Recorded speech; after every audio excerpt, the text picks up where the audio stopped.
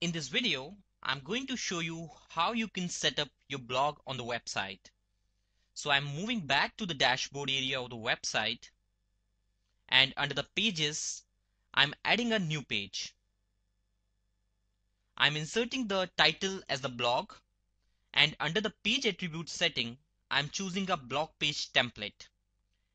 As soon as I publish the page, this particular blog page will actually start to grab all those posts from the website and start to show it on the blog page. As you can see, now in the menu, a new option of blog has appeared. I'm clicking on the blog, and you can see the latest Hello World post is showing up on the blog page. If you want to add a new post, you can just go to the post segment and add a new post. I'm just showing you how you can put up your own blog post. This is another blog post.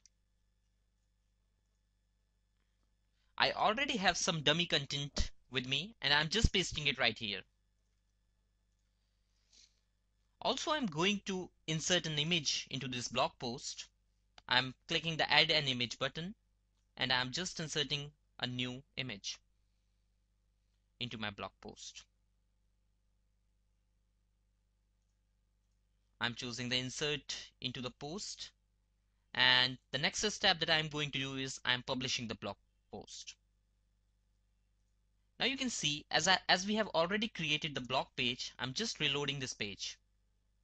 Your new blog post is appearing right here.